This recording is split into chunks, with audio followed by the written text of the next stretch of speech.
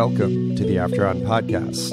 I'm your host, Rob Reed, and this is a series of conversations with thinkers, founders, and scientists. Take a little time and stretch out, because these talks are unhurried and meant to bring you to a top percentile understanding of something important. So, whether you're into startups or ideas, a techie or a lit major, take your time, engage your mind, and you'll be glad you did it. Especially this week, when we'll be talking to Chris Anderson, who is the de facto CEO of the TED organization, although he does not take that title. Chris is one of my favorite people in the world, in part because he says things like this. The future of the world is terrifying if you think of it as 12 billion mouths to feed coming soon your way. The world is going to struggle with that. If you think of it as 12 billion minds, each of which could make some kind of contribution to the future potentially gets thrilling. One way or another, it's definitely the biggest experiment that humanity's ever undertaken. We'll get to the words that surround that quote in a bit, but for now, some quick context. You've probably seen a TED Talk or two, or maybe 500 in your time online. TED Talks are brainy. They often run 15 minutes or more, and they call for undivided attention. In this, they're the opposite of that lizard brain realm of clickbait, fake news, and ADD that so much of the internet has become. You may be aware that many TED Talks are taped at an annual event that draws the likes of Bill Gates, Jeff Bezos, the Google founders Elon Musk, and Al Gore, who gave the forerunner of his Inconvenient Truth speech at a TED conference. Attendees revel in 5 straight days of brain candy and one another's presence. And by design, the huge conference fees that they pay fund the free distribution of the ideas that spring from the TED stage to everyone else in the world who wants to access them. TED states that it's all about ideas worth spreading, and this is what all of its considerable resources have gone into since Chris bought the organization in 2001 with money he had put into a foundation, which now owns TED and runs it as a not-for-profit. Prior to that, TED was a very profitable private business, and it could be a far more profitable one today. But instead of distributing profits to shareholders, it converts them into engines of idea dissemination. And the spread of its meticulously curated ideas are the dividends TED pays to its owners, who are in a sense all of us and none of us, because nobody owns TED. Chris will tell us about the remarkable organization he's built. But much more interesting to me, we'll dive deep into his philosophy about how human minds are wired and the power of ingenious oratory, which is suddenly making a surprise comeback after centuries of semi-dormancy. We'll also discuss why he believes, as we just heard him state, that the imminent influx of billions of less privileged people into the internet is perhaps the biggest social experiment we've ever undertaken. I'll add that after some polite kicking and screaming, Chris also shares his fascinating personal history. Unusually for someone with 2 English parents, one of them an eye surgeon, Chris spent much of his childhood in a mud hut in Pakistan. Yes, I'm serious, and it only got more interesting from there. Before we start, 2 quick points of disclosure. First, as you may have detected, I'm suffering from the tail end of a cold. And if that isn't obvious yet, it will be in the main body of the interview, which we recorded 2 days ago, when I was a little bit further from the end of my cold than I am now. I apologize if I sound like I'm holding my nose at times, but my diction is understandable, so the only real damage from this was to my ego. Second, I'd like to disclose that I've known Chris for most of my adult life, and he's a very important friend to me. We've also worked together on things professionally. To give but 2 of many examples, I helped Chris brainstorm and create a magazine called Business 2.0, and he was one of the first investors in my startup Listen.com, which eventually created the Rhapsody music service. I make no attempt to hide my admiration for Chris or for any of my guests under a veneer of journalistic neutrality. That's because I'm not a journalist, and this podcast isn't journalism. It's rather my attempt to introduce you to extraordinary thinkers, founders, and scientists, and their ideas and stories. So by definition, I think everyone I have on the show is awesome, and as you'll now discover, Chris is no exception to this.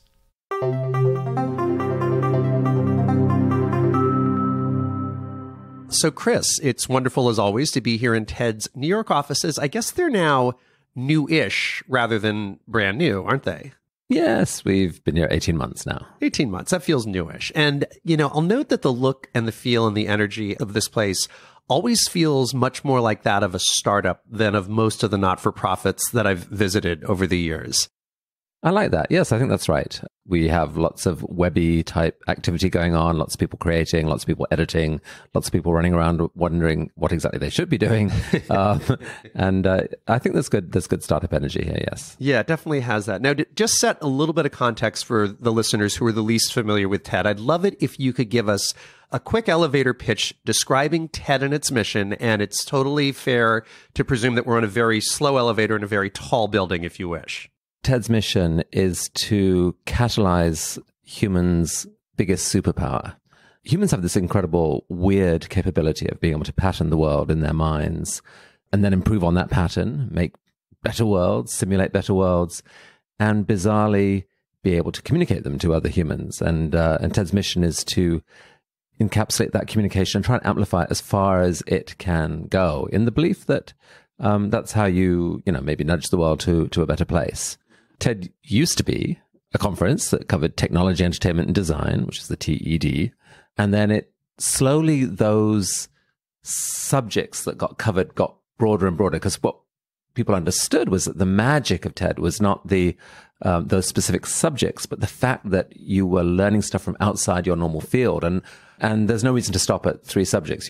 TED Talks, one way of thinking of them is that they are people's attempts to make their knowledge accessible across normal dividing lines.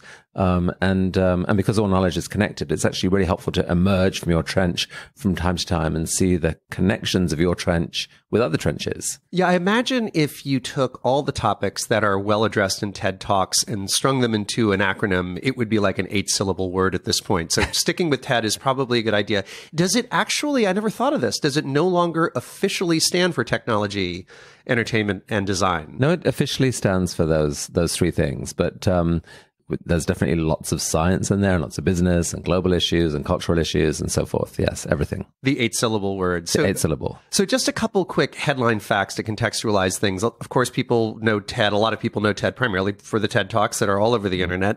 Roughly how many views do those talks get in the course of a year?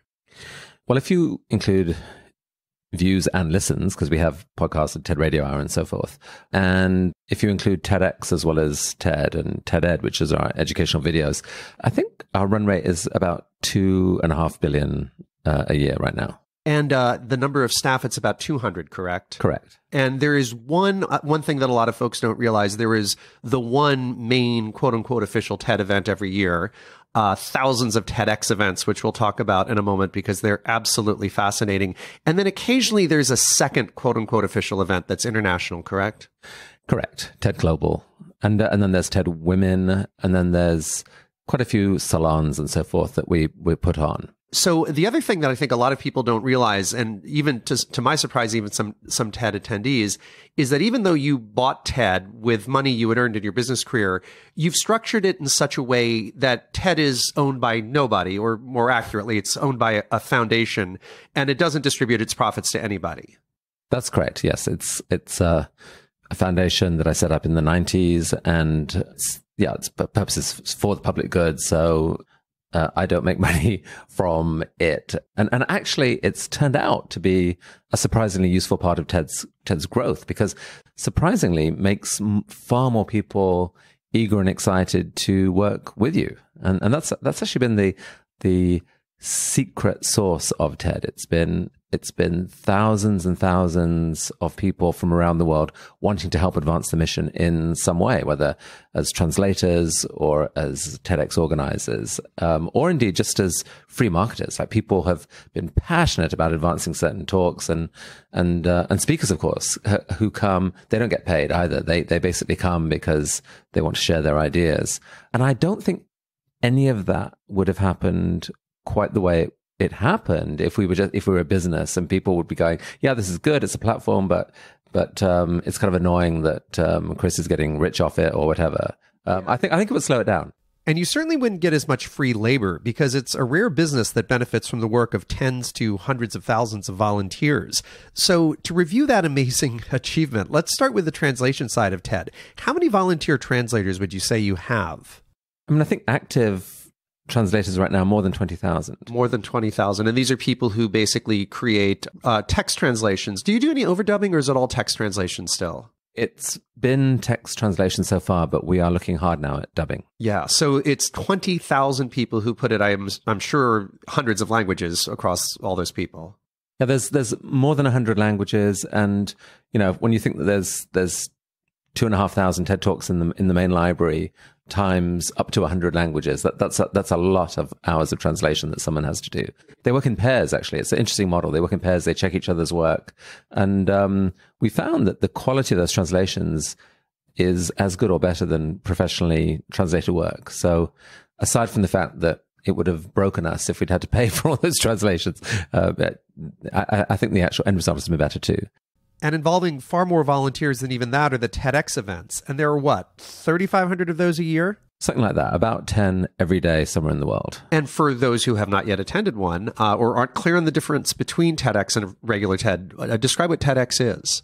So the X means it's a self-organized event. We basically give a free license to people who apply. We probably about a third or so of the people who apply get the license, and they make the case that they are well set up to organize a local event and bring in a community, and they're willing to sign up to do it using the TED format. Essentially, they don't make money from it. They do it from their own passion, and the amazing thing is that some of these events are attracting thousands of people. There's one in Buenos Aires that 10,000 people come to.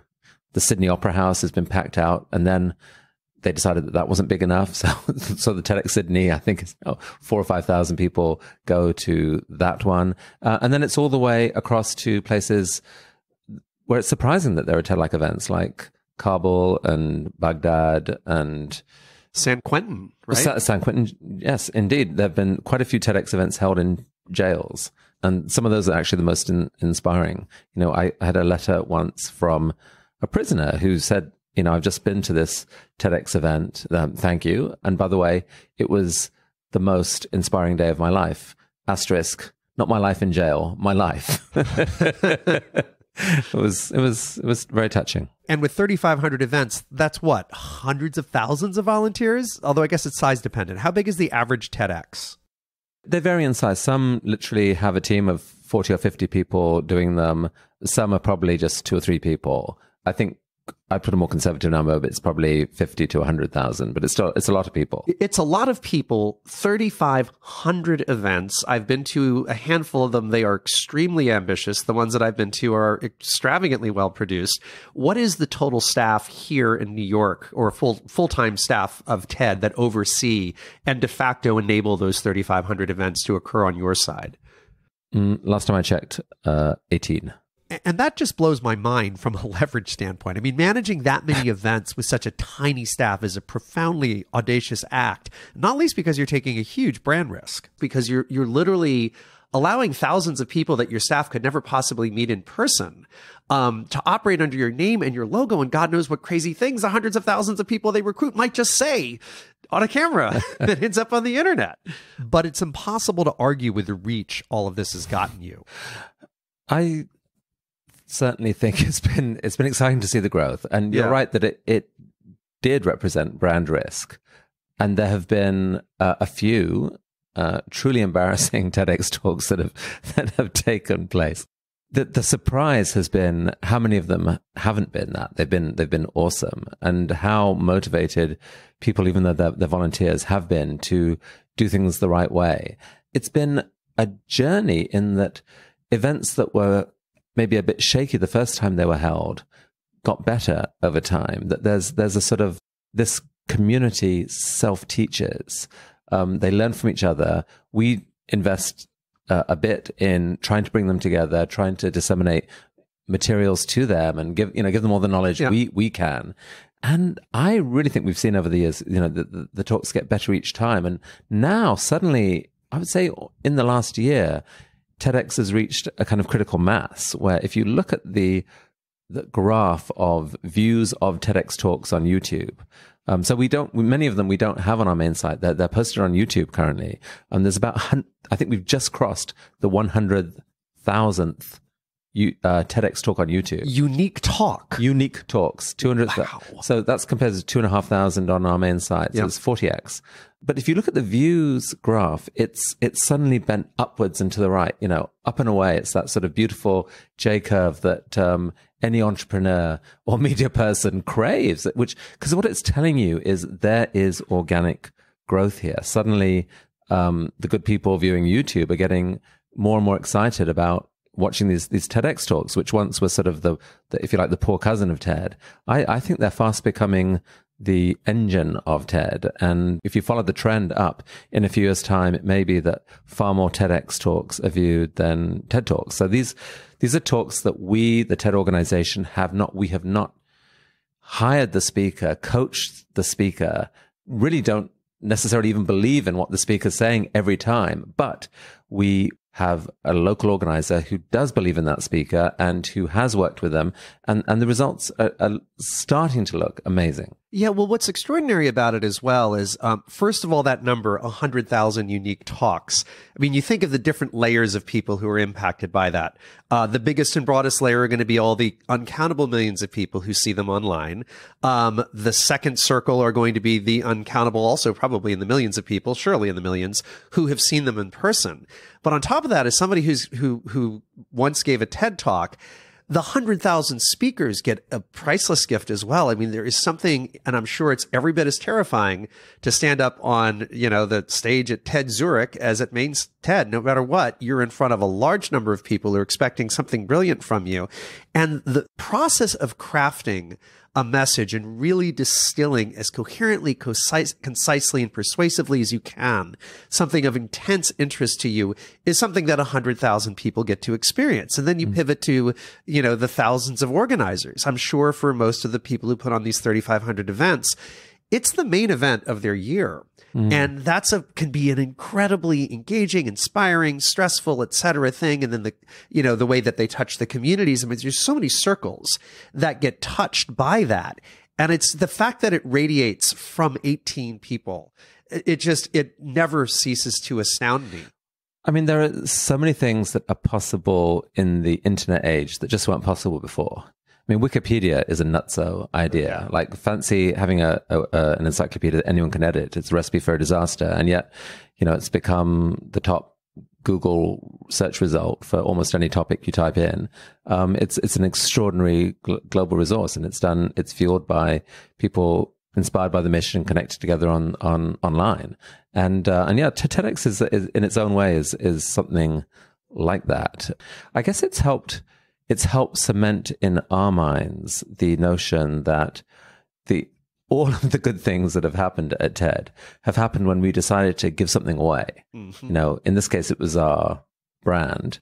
Before that, it was the decision to give away our content online, which was quite radical. And I want to dive into that in a moment. But first, I'd like to rewind to your first encounter with TED. What struck you about TED when you first came as an attendee back in, what was it, 1998? And who were you at that point career-wise?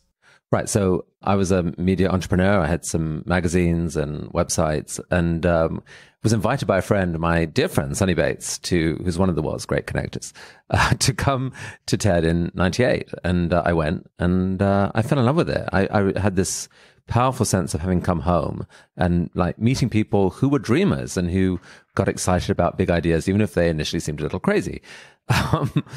And I found that the weirdness of hearing subject matter outside the normal things I was used to. I mean, normally when you go to a conference, you just, it'd be like, for me, it would be a magazine conference and you learn about one thing. So hearing software engineers and designers and architects and so forth, it was jolting initially. And the weird thing was that about the third day, dots connected that you just didn't expect. You would hear what one speaker said, and suddenly you'd make a sort of conceptual connection to something that was said 2 days earlier in a completely different field. And then it would suddenly, you think, and that actually could help me do something differently at work. I might try that. And then there was the human side of it. One of the speakers was Amy Mullins, who's, literally unscrewed her leg on stage and replaced it, and told this extraordinary story of how as an athlete, she had felt empowered by these artificial legs that she had. And I was sitting at the back tears pouring down my face. And I realized why people there were saying, this is the most important week of my year. And as a media entrepreneur, for one thing, that got my attention. When you see that much passion about something, that's a really big clue that there's something special there. And yeah, 3 years later, I had a chance to buy it and seized it. So from the end of 2001, I had this sort of slightly terrifying prospect of taking over TED and make it work myself. And I'm sure it was all the more terrifying because it was such an awful time for business in and around tech. And your own businesses were no exception. Having spent 15 years as an entrepreneur building a big company that became a public company with 150 magazines, 2,000 employees, magazines like PC Gamer and Business 2.0 and many others that were deeply boring to everyone except for the people they were aimed at who loved them. Yeah. The dot-com crash crushed this company in 2000, 2001. And we had to close a bunch of magazines. I had to fire essentially 1,000 people, like half the workforce. Yeah. And it was utterly heartbreaking, devastating. I moved from thinking of myself as a great entrepreneur to thinking of myself as a complete loser. And I literally was a loser because like 98% of my net worth or whatever, evaporated, smoked away. In the span of about a year, I'm sure. Yeah. Like every day it was just more bad news. It was, and a lot of people at that time who were in the technology business had a similar experience. Everybody did. A lot of people, including a lot of people at TED. Like people, literally, it was unusual to find someone who hadn't lost 90% of their net worth. Admittedly, a lot of that net worth was paper and ridiculous and inflated at the time. But or started at large enough numbers that still was 10% was okay-ish. Well, indeed. Yeah. But I thought I was in danger of actually going personally bankrupt for various reasons, and it was. And the fun of, just, what had been a really thrilling entrepreneurial ride was no longer fun. Managing decline is not very much in my DNA. And frankly, I think I was a pretty terrible CEO of a public company anyway. And so TED, I had this foundation that I was trying that, when I'd sold, part of the business and, I had some money and I put money in and I was trying to figure out what to do with it anyway that would do some damn good because it's surprisingly hard to spend money philanthropically and have it actually turn into something. So TED seemed like this, ideas, they can be really powerful. This could be the thing, but the thought of going all in with it and failing still felt pretty risky. So the purchase was made with a foundation, with a nonprofit. And it turned out that, as I indicated earlier, that was actually one of the keys to getting the transition to work. Because what it meant I could say to the TED community, who were deeply skeptical of this awkward Brit coming in, replacing an extremely charismatic founder, I could say, look, I'm doing this for us. This meeting matters too much to all of us. We can't let it just go away because the founders moved on. Let's keep it going together. My job is to hold on to the values of it and to see where it will go, run by all of us rather than just by one person, and run to try and make a difference to the world at large. So that was the gamble. And it was still, there was a period in there where it wasn't clear that it would actually work. Initially, no one signed up to the first conference I ran, etc. And that's scary because even back then, it was a thing that, generally speaking, people signed up for a year in advance for the bulk of folks, right? Not all, but correct. And that definitely did not happen when I took over. So it was a scary time. Oh, and throw in the fact that the whole, everyone was feeling beaten up round about then just because of the dot-com crash. I mean, everyone in technology and associated was rethinking everything. I had one chance actually to speak to the TED community and try and make my case and say, this is how it's going to be. This is the dream. This is the vision. This is why we should keep it going. And I'm not a great public speaker. I was nervous, lots of ums and ahs, but I sort of sat on the stage. I was too nervous to stand. I sat on a chair and kind of tried to say, but look, it's worth going, and told my story and why I was passionate about ideas and how actually during the whole trauma of the dot-com crash, what had saved me was reading again and rediscovering how much amazing thought had happened in the last 10 years that I couldn't pass me by. And there's just been amazing developments in psychology and philosophy, in technology that I was not up with. And I'd got so excited reading it. And the thought of being able to celebrate those ideas just was really exciting. And I don't know, something, I think what happened in that moment was that a few people in the community realized that they didn't want a world without this conference that they'd been going to. And so like Jeff Bezos, for example, was sat in the third row, I think. And after I sat down from what was honestly an awkward talk, you can see it online and see just how awkward it was. But he stood up and a few people stood up and suddenly the whole room was clapping and cheering. And it was like, we're going to do this. And that was the moment where I knew that TED was going to be okay and that the transition would eventually happen. And in the hour after that talk, like 300 people signed up and the whole, we were good to go. Wow. It is, I hadn't really thought until now, what a big deal the transition to the foundation surely was, because it had been a for-profit endeavor, and people know that conferences, particularly successful ones, are extremely profitable endeavors. And so to make that transition in front of a group of people who had been going to TED at that point for 10 or 15 years, right? I mean, it was a well-established event with people who were passionate about it and had been going to it for a long time. So that is quite a gigantic change, the change to not-for-profit, and I'm sure that helped an enormous amount. Well, it certainly helped with some people. I think some people we definitely lost anyway. Oh, sure. But there was enough there to get the thing going and to attract new attendees, and the journey since then has truly been thrilling. I mean, it's been an amazing ride to watch how things have unfolded. Well, before we get to that part of the discussion, if you don't mind, because you and I go back a ways, I feel like your personal story, your personal history has impacted your philosophy and has had a great deal to do with some of the decisions that you've made since you've taken over TED. Would you mind just if we speak a little bit about that personal history? If you don't think you're going to put everyone to sleep, then sure, let's do that. I think we'll keep them wide awake. The first thing, I do like to go back in some cases to the beginning. And one thing that most people upon meeting you wouldn't necessarily guess to look at you is that you were born in a small village in Pakistan, correct? Yes, I was born in Pakistan. It was actually Shikarpur. It's a town, and then grew up in a mud hut in a very small village, really more like a hospital clinic. It was a mobile hospital in a kind of compound where my father worked. He was an ophthalmologist. He was a missionary, and he thought, by offering cataract surgery and other procedures in the Sindh desert in Pakistan, he was bringing God's love to the Muslim people and giving them a chance at salvation. And giving them a chance at salvation by working on conversions to Christianity, I assume. Correct. That was his dream. And and throughout your childhood, you were in and around Pakistan, Afghanistan, a bit of India as well. Am I right?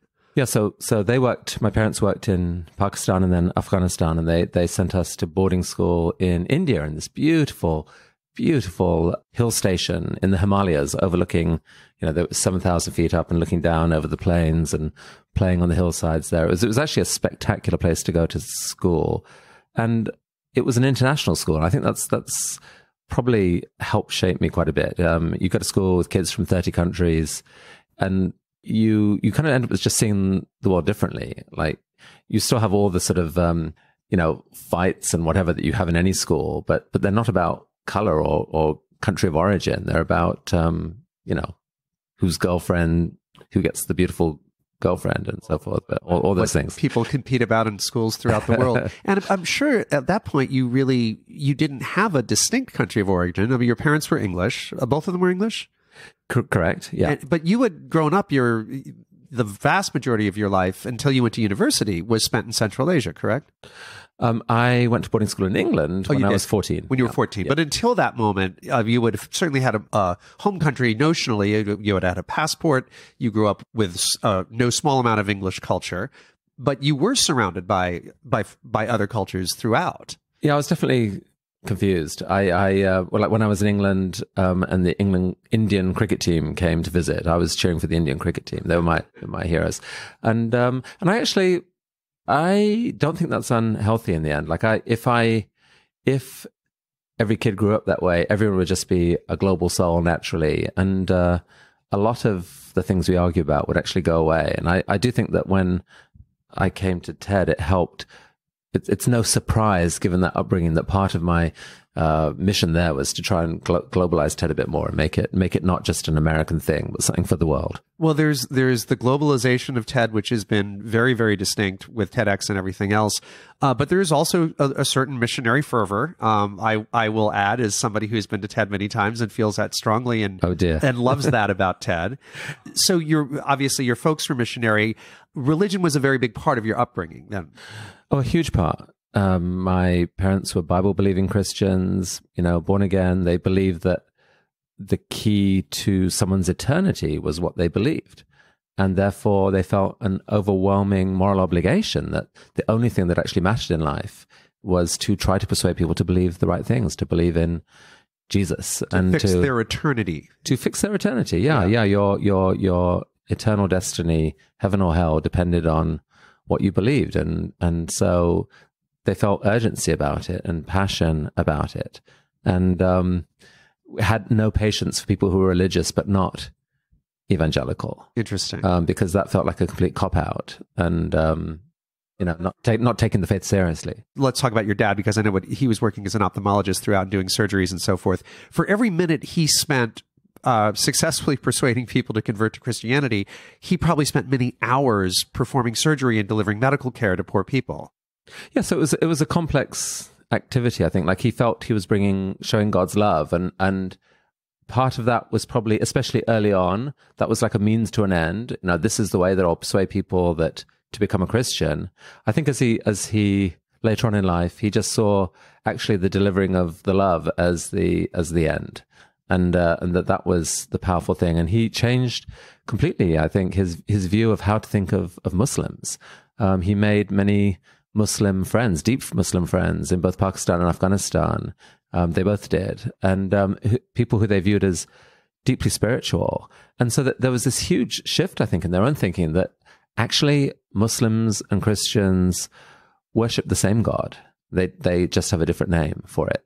And that shift, I read a letter recently from him that I think to other evangelicals at the time would have seemed very radical, making that case that we're thinking about Islam wrong. And in a way, if I could take his view of Islam and inject it into the minds of, for example, the Christian right today in America, for example, I think it would actually make a big impact, because it's fundamentally a bridging view, not a conquer them, convert them view. And it's unsurprising that spending decades delivering care and living amongst folks in their societies and their cultures would result in a bridging perspective over time. But so you came to the UK at 14 as a student with at least two pieces of heritage from this. Well, three. We have the passion for Indian cricket, significant, probably controversial amongst your new schoolmates. We certainly have the global soul, but also at that point, a very devout soul when you first came to England and for quite some time after that. Yeah, I was a believer. I was Christian. I was passionate about it. I read C.S. Lewis, who gave me a way to frame Christianity that seemed deeply meaningful. It kind of gave it more like a sort of cosmic, it made sense in a way that traditional Sunday school type teaching of Christianity did not. And so I was in, absolutely. And I went to Oxford to study philosophy, and even through that, tried to bridge, the philosophical problem I couldn't solve at Oxford was in moral philosophy, which was how could someone who didn't believe in God have any kind of morality? Why, if you believed essentially that we were here because we'd been, thrown together by the universe through a process of evolution and that was it, what possible answer would you have for someone who said, look, I'm going to live my life, do the things I want to do. Why should I do anything else go away? And I couldn't imagine any logical argument to that person. And so for me, I think the deepest motivation to just hold on to this belief in God, apart from the fact that anyone who's grown up religious, you almost feel like you have a relationship. It's a very personal thing. But it was that belief that all of the good in the world was somehow anchored to a belief in God. Without that, there was no protection against the world dissolving into cynicism, anarchy, and ultimately, sort of chaos and selfishness. And you sustained that viewpoint through university, correct? And then it was later than that it started to change for you, or was it in university that it did? I mean, it was all the time so many questions. There's so much about our version of Christianity that was fundamentally puzzling. Like, the belief that God was looking after every minute, had everything planned. Nothing happened that he didn't know about. The future was completely known. And yet there were all these horrible things happening in the world. How could you make sense of those two things? And I noticed that a lot of Christians would shift depending on what they were talking about. It would either be, something good happened and it's, yes, God is looking after you and he knows every detail about you. Something bad happened and that would be, oh, that was the devil, or that was human free will at play. But God still knows every detail of the future.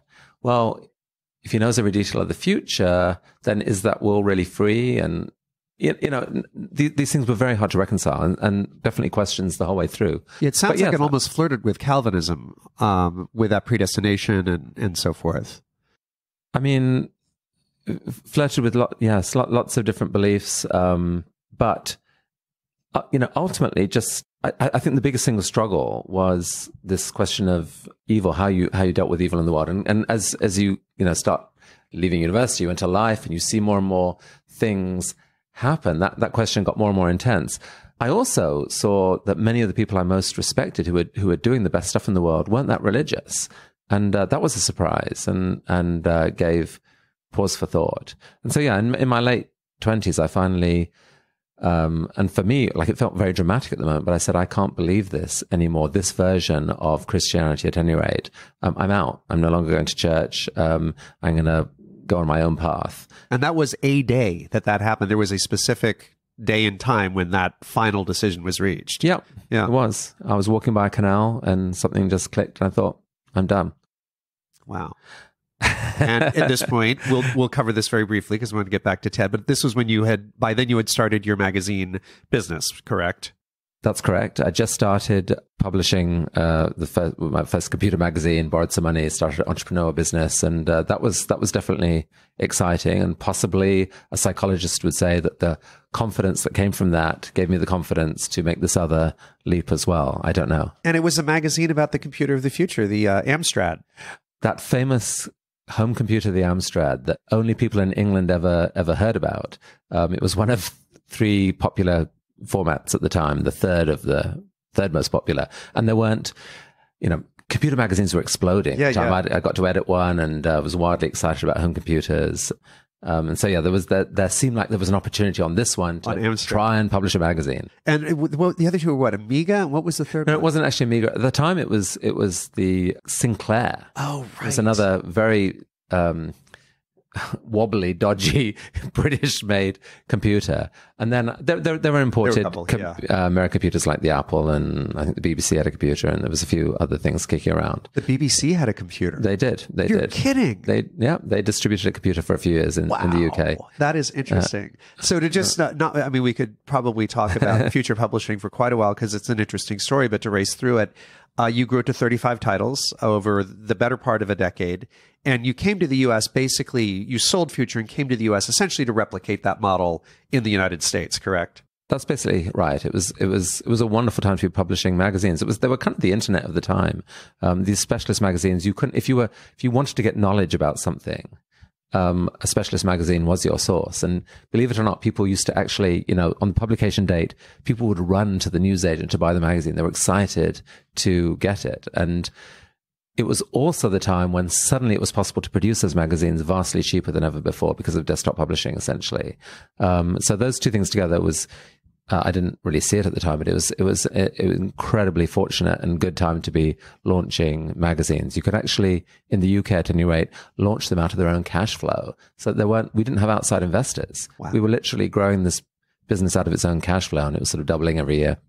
And then you and I met, I guess, a few years after you came over to the US to replicate your model here.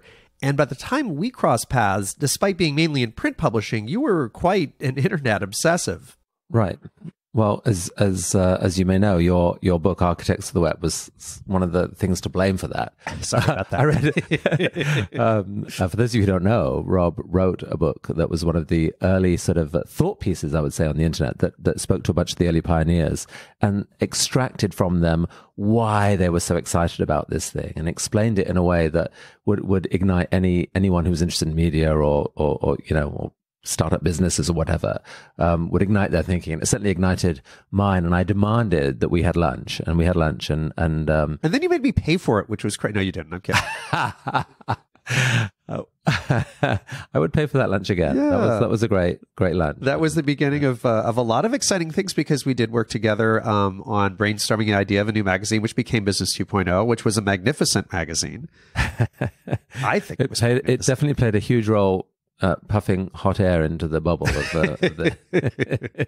Well, I still think it was a wonderful magazine. It was a wonderful magazine. It got very fat very quickly. It did. Fat being with advertising pages. Correct. Very well. That was a time when all kinds of technical and entrepreneurial magazines were doing very well in the late 90s. And then the other thing that came out, which is very important at the time and to this day, because literally hundreds of millions of people use this site that you started, IGN. It started out, I think it was called affiliation.com. Affiliation, The idea was, in the internet age, you don't have to control and own everything yourself. You can let others do the hard work, and you just connect them and be the kind of the convener, the connector. And so the idea was to gather a bunch of sites about video games and other related topics. Because you had magazines that dealt with video games and therefore an audience and content. Correct, and could promote it. And so that was the original idea. And yes, it became more of a clear focus on the video game part, which is the most successful part of it. So it got renamed IGN Internet Gaming Network, and sometimes we'd say Internet Generation Network, I think. But yes, I think it's right. Whatever it was, it is colossal. I believe it is overwhelmingly the most popular gaming site online right now. And it went public. It was public for a period of time. Eventually News Corp bought it, et cetera. It's had a very interesting history. So back to TED. Thank you for that detour, because I do think that a few things, I think the missionary background, the international background, and that sense of depth that existed solely really in magazines at that time. And I hadn't thought about this until right now, but you did come along just at the time of the desktop publishing revolution, which was when magazines could suddenly become much smaller in terms of circulation, and therefore much deeper in terms of niche, and therefore collect a much more passionate group of people. It really was, in a lot of ways, the prototype of the World Wide Web, and you were dabbling in it for all those years. But then, as we talked about, the bubble burst. It was that tremendously challenging time. You put an enormous amount on the line for TED, not least that you had this room of incredibly influential people who believed so fervently in this thing. And then they're like, who's got the ball, right? It's like being the person who's running for the end zone with the ball. And it's like, is he going to fumble it? If he is, we're never going to let him forget it. And there were, as we talked about, a couple of seminal decisions. The first one being to buy TED. We talked about TEDx, which came a little later, but in the middle, we have this fascinating decision to put videos online in 2006. Why was that a terrifying decision? Well, people, the whole revenue for TED was from conference passes, which were expensive. And we thought, and people, if you ask them, would have said that the reason they went to TED was to listen to great talks. That couldn't be heard anywhere else. That couldn't be heard anywhere else. And so if you're going to give them all away, you're kind of risking giving away the crown jewels and going rapidly to zero, going out in a big bang. And if certainly a few people told us, be really careful about this. This is risky. But I think in 2005 there was a whole series of TED Talks about the sort of changing rules around media online. So speakers like Clay Shirky, Kevin Kelly, Howard Rheingold, talking about how the web was allowing collaboration in a special way, and how letting go of stuff like people. The more you could just connect people and not impose top-down rules, but allow bottom-up thinking, the better you would do. And these were talks that were being delivered on the TED stage. That's right. Yeah. And they were powerful, and so we listened to that. And it just from a bunch of sources, it seemed like it would be an exciting experiment just to try giving away the content. We'd been looking for a way to get the content out there on TV. And then that model, we assumed TV companies would pay us a fortune to, have this wonderful content and share it. And TV didn't want to do that. They thought lectures were actually quite boring. And I don't know if they ever watched them, but talking heads, not a good idea. So we completely failed in that effort. But in 2006, just as online video made it possible, albeit in a very low-res, shaky kind of way, made it possible to stream talks online, we tried giving away 6 of them, and to our astonishment found that people loved them. Yeah. And it just it wasn't clear that they would work outside the room, that just, on a few square inches of real estate on the corner of your computer screen. Which is all that one had for video in 2006. Kind of pretty much what you had. Yeah.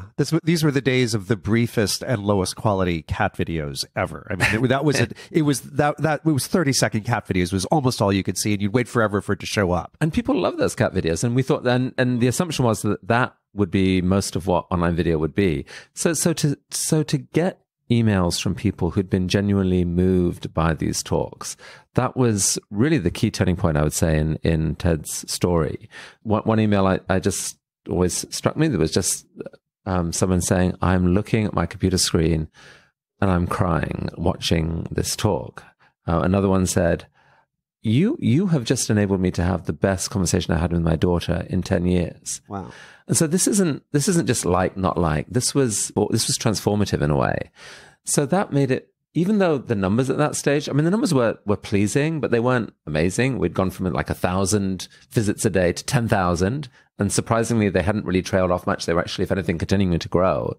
But it was clear from the tone of the response within 3 weeks of that experiment that we had to turn TED on its head and not think of ourselves as a conference, but think of ourselves as an engine to distribute ideas. Yeah. And so the plan was then within a few months we actually felt urgency because it was clear that someone was going to do this. We felt urgency to quickly create a site. We came up with this mission of ideas worth spreading. Oh, that was with the video. That was with the videos? Yeah, that was with the videos. Yeah, that makes a lot of sense. We were in a race to try and get a site that could distribute 100 videos to as many people as possible. And again, this is the thing that makes TED kind of fascinating to me. It does feel a lot like a startup around here, as I noted earlier, because people are focused on a lot of startup-like metrics. How many views have we had? How many people have we reached today? That kind of thing. But it isn't because you're maximizing dollars to distribute to shareholders. It's because it's all about spreading the ideas, and you can measure it in some very quantitative manners the number of ideas that have gone out and how widely they've spread. And it is intriguing also that the trade-off that you were facing at the very beginning, we're effectively going to have our conference goers subsidize the distribution of TED's ideas to all the non-conference goers. I mean, that was the fear that maybe people would react negatively to that. That is, in fact, what happens to this day. And I think that most attendees at TED feel extraordinarily good about the fact that they know that their dollars are going to disseminating ideas. I'm going to be cautiously cite public sources because you and I go back. I made a few things about TED's finances that aren't entirely public. So Fortune in 2015 said that TED's overall revenues were about $66 million. And I understand from other sources that really it's the conference that makes the money, and it funds all those other things that spread the wide dissemination of ideas. Is that a fair way of phrasing it? Yeah, that is basically correct. That community that comes are the means by which we can kind of create the website and the other distribution operation, which costs many tens of millions of dollars, and to get to the kind of scale that's needed. And it's actually been wildly surprising how enthusiastically people have been to encourage that.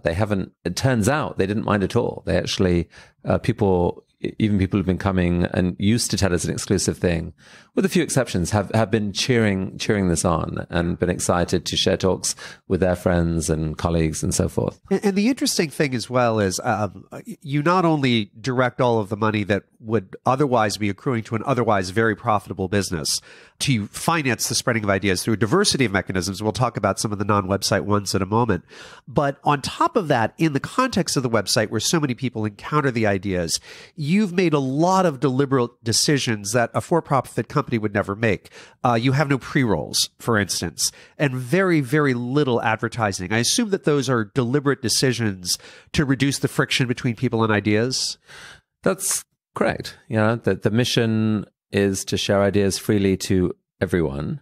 So the least you can put in the way of that, the better. Absolutely, that's the idea. And the other thing about the other problem about having too much dependence on advertising is that it makes people suspicious about who's really behind these ideas. Yeah, it's really important that ideas are being shared just because they are great ideas, not because it's in someone's financial interest to produce a specific idea. And so that's very much the operating philosophy. And then you have all these mechanisms to basically invest this bounty that were you a company would be, if you just kept it at the corporate dollars and the conference tickets, it would be violently profitable, particularly if you maximize the website for revenue as opposed to the dissemination of ideas.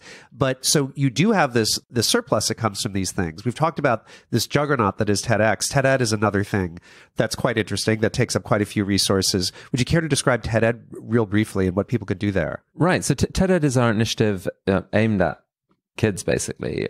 It takes the shape of about 5-minute-ish videos that are animated. So the idea is really to seed curiosity. I guess our view of education is that it's tragically broken in many countries, and that in an era where so much free knowledge is available online for any kid, the overwhelming responsibility and goal of education should just be to keep alive the fire of curiosity that kids are born with and is often crushed, and to show why so many things about the world are so interesting. And so that's what there's hundreds now of these videos that take people into, here's just a little bit of math or physics or literature or whatever. Let's make it as exciting as we can. And the thrill, honestly, Rob, has been seeing how many kids and teachers have responded to this. These are typically, these talks are written by teachers, and then we pair them with an animator. And so a great teacher who's worked with maybe 1,500 kids during their career, can suddenly reach millions with a great lesson. And so that's a beautiful thing to see. And then the other piece of it is that we're encouraging kids to learn to speak. There's a curriculum that allows these TED-Ed clubs for them to gather over a few weeks and develop their own mini TED Talk and then deliver it to their peers at the end of that time. And that's a joyful thing to see because you see these wallflower kids who are very nervous about standing up, figuring out how to do it. And the confidence they gain from that is pretty cool. Now, in addition to all the content you're creating with the surplus from the conference, you've developed a set of amplifiers, for lack of a better term, that you pump all that content through, reaching a whole new audience. One of these is the TED Radio Hour. When did that premiere? Gosh, I think that's at least a couple of years old now. And it went through a couple of early versions. And then we built this really wonderful partnership with Guy Raz, who's the current host, and his team at NPR. And yeah, every week or so, he takes 5 or 6 TED Talks that he's clustered around a specific theme and just goes into them in more depth. Like you'll hear excerpts of the talk, you'll hear the speaker interviewed. What do you really mean by that? And what's happened since? And it's beautifully audio edited. And so as a way of listening to TED on podcast form or on the radio, it's so many people love it. And yeah, the numbers are really surprising. I mean, just in digital form, I want to say they're up to a couple million per episode now. A couple million downloads per episode. Yeah. And then it's on radio or in many places in the world, and in surprising numbers as well. And hundreds of NPR stations in the United States, correct? Yeah, more than 500. Yeah. So many, many, many millions, tens of millions of people being reached by that. And then India, that's about to launch, correct? That's about to launch. Yeah, we're doing an initial series of 8 one-hour episodes, each of which is it's like a TED session as we'd have at the conference, 5 or 6 speakers presenting, but it's being hosted by a really extraordinary character. If you Google the world's largest movie star, you'll come up with one Shah Rukh Khan, who's been the star of many Bollywood movies. But as well as being a great actor, he's massively curious. And it turned out to our delight that he's a big TED fan. And he is a wonderful host of these events, adding a lot of charisma and bringing, so these are in Hindi, which is of course the main language in India. And so we have a chance at reaching many tens of millions of people starting in December, and the excitement in India about this is pretty high. Having seen what the episodes look like, they've all been shot now. We're pretty excited about this. And shot live, right? They're shot in front of a fairly large audience. In front of a live audience, an audience so passionate you wouldn't believe it. Yeah, it's just we've been very excited to see. Well, we'll see how it goes when it actually broadcasts, but so far very excited about the potential there. So again, when I think about TED, I just think of all these amplifiers. You've got the 20 people who amplify through all these different circles through TEDx. You've got the core talks, which have drawn the TEDx talks. You amplify all of that through the radio and now India. And you do have the amplification of all these extraordinary volunteers. Now, you'd said earlier that most media companies, and you spent the majority of your career in media, think about the sheer mass of attention. You think much more and increasingly about the quality of attention as well, and ways to measure that. That's a hard thing to do. How have you been tackling that? Yeah, it's definitely a hard thing to do. We usually measure, ratings, circulations, view counts, page views, clicks, whatever, which is all quantitative measures. But if you think about it, there's the difference between, clicking on something that you laugh at for 1 second and then move on versus clicking on something that really moves you. I mean, in certain cases, listening to a wise person can change you forever. The difference between those two things is orders of magnitude. And media generally, we're terrible at measuring that. Well, because you wouldn't get paid on that basis in general. In most TV, radio, et cetera, won't get paid. Correct. Yeah. Most advertising is just purely based on, number of eyeballs. And it's just very hard to measure that. And by the way, that's why, and this is really worrying, that's why the internet right now is on this sort of path towards ever more down-market, salacious content. As soon as you say, if you're a savvy media company and you say, okay, we're going to put our algorithms to work, we're going to find out what people are quickest to click on, that is a guarantee that you're going to discover just how weird humans are and how much we're driven by our lizard brains. Yeah. The route to a click goes directly through your amygdala. It's an instinctive response. It's what Danny Kahneman would call system one type thinking. It's immediate response. And so people click on a clickbaity headline, boom.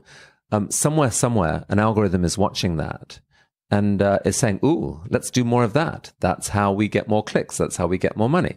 And so you see the internet, even on good websites, down at the bottom somewhere, there's this sludge of crappy, awful, clickbaity headlines that kind of, you can totally see why people click on them, and you sometimes find your self-loathing self clicking on them yourself. Yeah. But they're not good. They're not really advancing the world in any way.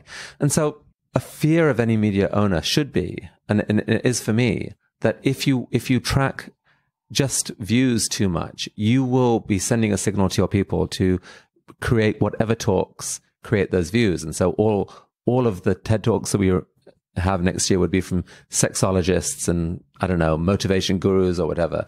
And that would be a bad thing. And I would be very sad. Yes, yes. So how do you measure quality? It's really hard. The way we're thinking about it right now is that we are thinking to ourselves that there are really 3 main axes on which a talk can deliver value.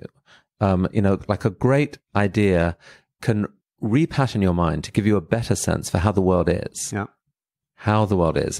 You can call it knowledge, you can call it insight, discovery, and any talk which helps someone kind of form a more truthy worldview in their minds, that's a good thing. That is an idea we're spreading. Secondly, you can show people the world as it might be. This is really the amazing, astonishing human superpower, that you can repattern the world. And so we call this, imagination, invention, innovation, design, entrepreneurship, lots of different names, but it's essentially showing the world as it might be. And then the third axis that you see in many talks, and again is a beautiful thing, I think, is this sense of inspiration, motivation to do the right thing. When this is, by the way, much easier done in live talk than in written communication, because there's all this biology behind it. When an audience is watching someone speaking, they're hearing the tone of voice, they're seeing the slight widening of their eyes when they talk, and they're making a judgment as to whether they feel connected with the person. That can really set off fireworks in someone's mind. You can end up really feeling that you and the people around you are connected with them in a powerful way. You want to make their dream come true. So anyway, that's that third axis. You can call it inspiration, for want of a better word. And so we're looking at those three axes, and between them, trying to say, if a talk is delivering on at least one of those in a big way, then that's probably an idea we're spreading. Yeah. And so you're still in the process of figuring out how you're going to measure on those axes, but it will suffice it to say, I assume it will be far more complex than a simple thumbs up or thumbs down button. Correct. Far more complex. Yeah. Correct. When you were talking about this transmission of ideas and the transmission of wonder between people, I know from many other conversations with you in the past, you feel that this is one of the most deep-rooted things in human psychology, and indeed is core, essential to what makes us human and has allowed us to rise to the levels that we're at. I do think that. I think humans in every culture, actually for hundreds of thousands of years, have gathered around campfires. Even before there was real language, we did that. We sort of huddled together, and as we learned to tell stories, that became an actual core part of what it was to be human. I actually think people were evolutionarily selected for being good storytellers and good listeners. Because when you think about it, if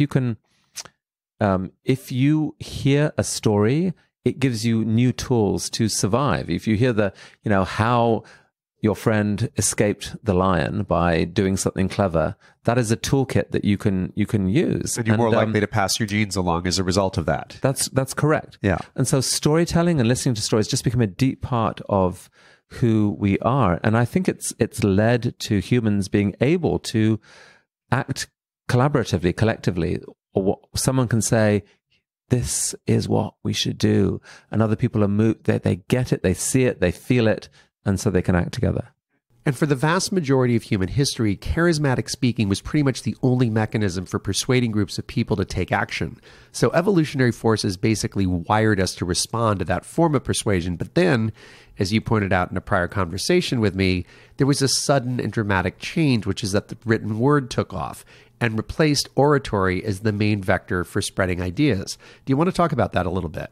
Yeah, so Gutenberg invented his press, and it changed the world. And one reason it changed the world is that everyone who had an idea to share, of course, wrote it down and published it. And that led to the scientific revolution and so forth. And I think... Well, with scalability, essentially. With scalability. If you're Isaac Newton, you want your scientific theory to be read by thousands of people, not just the person next door at your university. And so, of course, you publish it, you write it, and it's seen by thousands of people that way. And so I think an unintended consequence of that is that the art of public speaking withered on the vine a bit. Yeah. And people didn't pay attention to it as much. And for many people, our knowledge of public speaking is the boring university lecture or the dismal shrieky priest or some politician with an axe to grind, and long talks. And so something amazing happened. At least this is my own narrative now, and maybe it's rubbish, but it seems to me that the weird, quirky technology of online video, which started into existence in 2006, actually is its own kind of Gutenberg moment, because it allowed this ancient art now to scale in the same way that the Gutenberg press did. Suddenly talks can escape the room. I mean, to me, it's I just got overwhelmed by this thought back in 2006, 2007. The fact that we were suddenly in a world where a single speaker could have their ideas heard by millions and millions of people around the world, and that any curious soul in the world suddenly had access to hear live, as it were, from the world's greatest thinkers. That just struck me as astonishing. Ted's only a tiny part of this, of course. And what it's inspired, I think, what it sparked is a complete renaissance in the art of public speaking. Yeah. Suddenly everyone says, wait a sec, I could spend 2 years writing a book and it might be seen by 50,000 people, or I could develop a talk in 3 months. And if I'm lucky, it's going to be seen by 50,000, maybe 1 million people. And so suddenly it's become worthwhile trying to relearn how you do it the right way. Yeah. You know, it's interesting because just as you were speaking and as I was thinking about those centuries, you know, in which writing was dominant, and you mentioned Isaac Newton, it occurred to me, I don't know much about Sir Newton's biography, but I imagine that he was an exceptionally smart and very ambitious person for all the things that he achieved. And a person like that in Greco-Roman times would have spent hundreds or even thousands of hours honing his capabilities as a public speaker. You know, oratory was so vitally important. And then post Gutenberg, that entire cadre of humans for generations and generations and generations, instead of spending those thousands of hours honing their oratory, spent those thousands of hours becoming very crisp, clear writers. And, you know, there was a sense when I was a child in the 70s that the world was ending in part because the written word seemed to be dying, because all of a sudden, you know, the really ambitious people were directing their energies into the mass media and being good on radio and being good on television and that kind of thing. And it is intriguing how, at least within a certain subset of the population, let's call it public intellectuals, and people who are really trying to really hit people's neurons hard, there's been this pivot. And I think you're very modest to put TED as a small part of it. But I think when we talk about serious people really trying to influence a lot of people and having to force themselves to be happy with 50 to 100,000 readers for a very serious book, suddenly realizing I can reach millions through a talk, it really does bring things full circle in a powerful way and in an incredibly recent way. And I think it's one of the explanations for why podcasting is exploding right now. It's exciting. You know, someone like Sam Harris, who you've spoken to, yes, spent years and years and years writing, you know, books that really did very well. But now a single one of his podcasts does better than all of his books collectively. Yeah. And that's really a remarkable thing. And part of it is that there is something extra you get just by listening to a voice. You learn more about that person. It's more visceral. It's more biological. Like it's more deeply ingrained in us, I think, we know how to listen and absorb that kind of information better somehow, just because our brains got selected to do it. Yeah. And for now, this is not yet available to most of us, but that's about to change. In the next several years, maybe 10 or 15 years, 2 to 3 billion people are going to get online very, very suddenly. And in a prior discussion, you described it as perhaps the biggest social experiment ever. Why do you think it's so significant, and what role might TED, in an ideal world, play in this transition? So Google and Facebook and SpaceX and others have spoken of investing billions of dollars into basically bringing the internet to the world. And we're talking high bandwidth internet at super low cost if their tech visions are to be believed. And certainly any tech trend that you look at makes it not that hard to believe. So, and these are generally the poorer and more remote quarters that are not yet online that are going to be targeted with this extraordinarily fast bandwidth. Right, feels inevitable with so many people working on it. Right now, anywhere you go in the world, you see people with cell phones, but they're typically just for voice and text. What's coming is that everyone in the world pretty much will have access to a phone that is plugged into a video-based internet, and I don't think the full significance of that has actually landed with a lot of people. It strikes me as highly profound for global history. For one thing, I think about 2 billion people in the world right now are thought of as illiterate because they are excluded from the main means by which humanity communicates with each other, which is through the written word. they will now be able to communicate with the thing that they grew up with, which is a spoken word. That device they won't look at it and go, I don't know what these symbols are. They'll switch it on and it'll say, hello, friend, what would you like to learn today? Although it may also say something else. It may say, how can I exploit you today? How can I rip you off today? How can I recruit you for some nefarious purpose today? What that device says to them strikes me as incredibly important for the world's future. And we just need much more focus on this. TED ought to have a role to play because, in principle, there is no reason why you couldn't put a wise voice and give everyone access to that wise voice in their own language on topics that are relevant to them, potentially give them the information, the empowerment they need to build a better life for themselves. And we have a lot of the tools in place where we could actually make an offering here. For example, the 3,500 TEDx curation teams around the world. Yeah.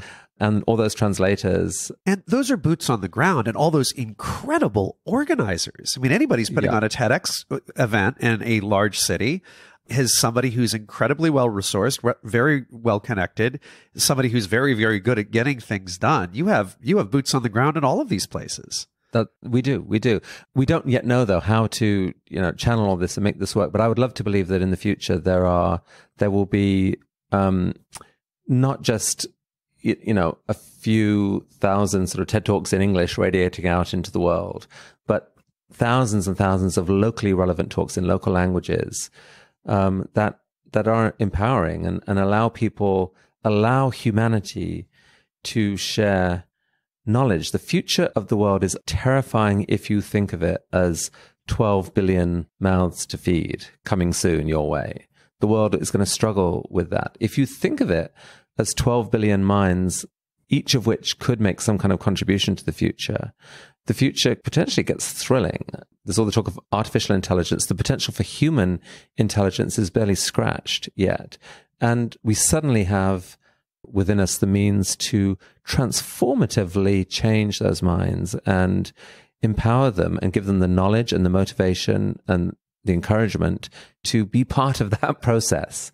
That's worth striving for. One way or another, it's definitely the biggest experiment that humanity's ever undertaken. You said something a moment ago. You were talking about speaking to people about issues of significance to them in their own language. That reminds me of a story you told me very recently. TED Global just happened in Tanzania, was it? And tell the story of the Kenyan farmer. You said it was one of the best and most moving and most successful talks at Arusha. So a few months earlier, we'd gone to Nairobi and found this remarkable character, this farmer called Kasila, who had struggled in his village, on his village farm, because of climate change and other things. Basically, the desertification was destroying everything. And his insight, he went to get trained and started learning things. And his huge insight was that knowledge was actually valuable. And so he started this local movement of sort of bringing people together and saying, we can teach each other. When he was on stage at Arusha, he said, the seeds that farmers need to plant are the seeds of knowledge in each other's minds. That is how we can create a future. And he showed these images of, the before side of this desert and, like nothing. And then the after, where they'd use these modern irrigation techniques and other things, of this fertile, beautiful, plant-filled scene with happy villagers. And it was so inspiring and beautiful. And he was such a great character. The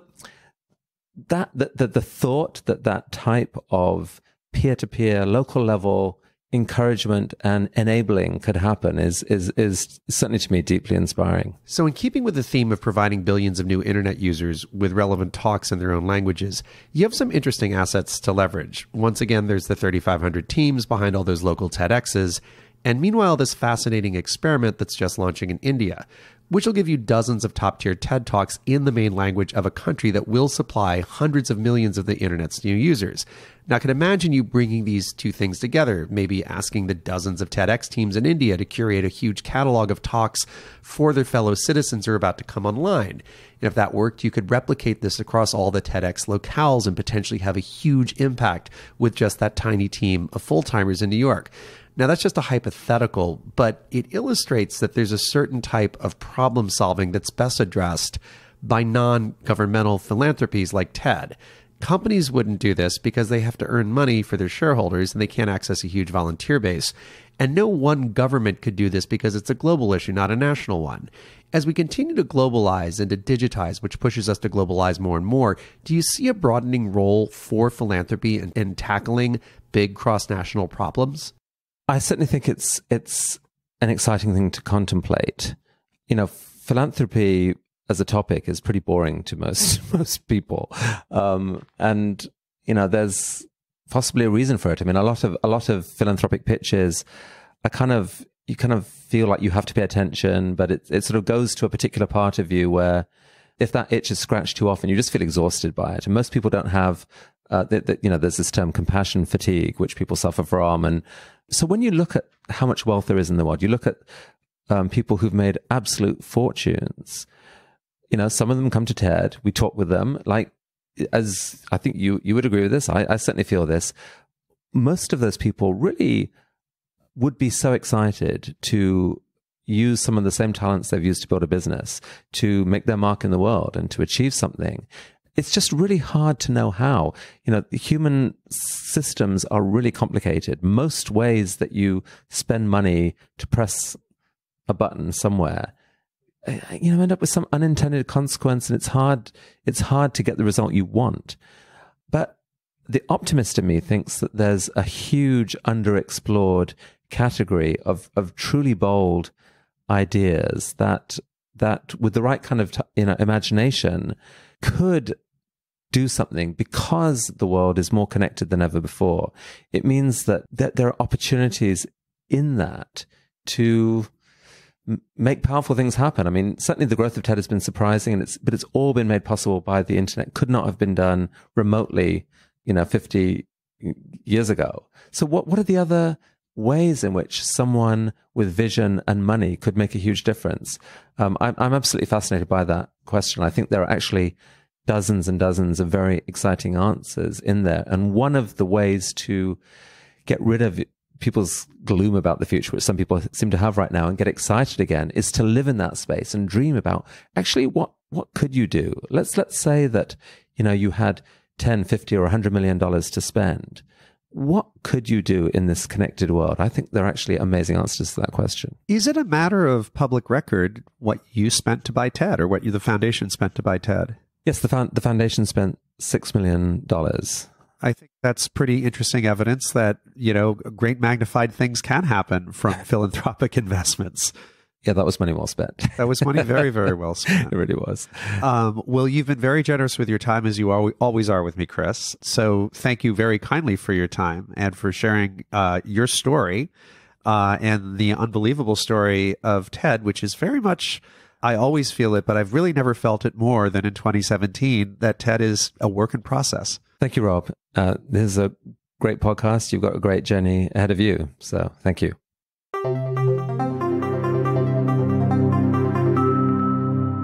I have to say I agree with Chris that the $6 million was very well spent.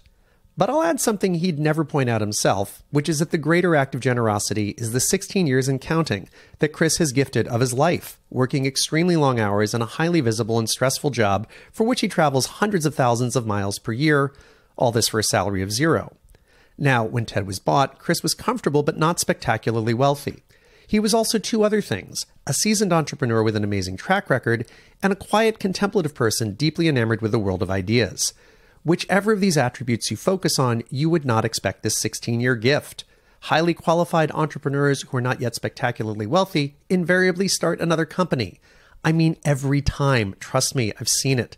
Meanwhile, contemplative people who love books and ideas and are economically comfortable do not take on crazy, public, high-stress jobs for decades at a stretch. So TED is an extraordinary gift on a level that goes far beyond money. And when Chris talks about the potential of philanthropy, of the notion of an underexplored realm of truly bold philanthropic ideas, he speaks as one who's given immensely himself. This is noteworthy because many of the biggest winners in our economy set aside a week every year to bask in the main TED conference, which is to say in the bounty of this enormous act of giving. May it be an inspiration to all of them. Next week, my guest will be someone who's every bit as concerned as Chris is about the level of public discourse, about withered attention spans and the perverse incentives of ad models that are choking the web in low common denominator clickbait. It may surprise you that this person co-founded Twitter and was its largest shareholder and also its CEO for a couple of years. But that won't surprise you if you already know Ev Williams. Like Chris, Ev is a deep thinker about ideas, their importance, and our urgent need for far more nuanced thought and communication. Much of his philosophy is embodied in Medium.com, the company he launched in 2012 and still runs. Ev's story is every bit as fascinating as Chris's and Ted's, and I hope you'll join me to hear it. If you enjoyed this episode, I'd also like to encourage you to visit after-on.com, where you'll find many other episodes just like it. Unhurried, wide-ranging, and delving deep into a complex but fascinating subject. Topics include artificial intelligence, terrorism, synthetic biology, quantum computing, and yes, even space archaeology. Go to after-on.com to find easy links to all these episodes. There you can also sign up for my newsletter, which will inform you of all my new episodes as they release. You can also keep up on new releases by following me on Twitter. I am at Rob_Reid, R-E-I-D. And of course, by subscribing to my podcast on your favorite podcasting app. Last, whether you love or hate this show, I'd appreciate it if you could rate it and review it on iTunes. Tell me what I'm doing great or doing poorly. You'll definitely reach me as I do read each and every review.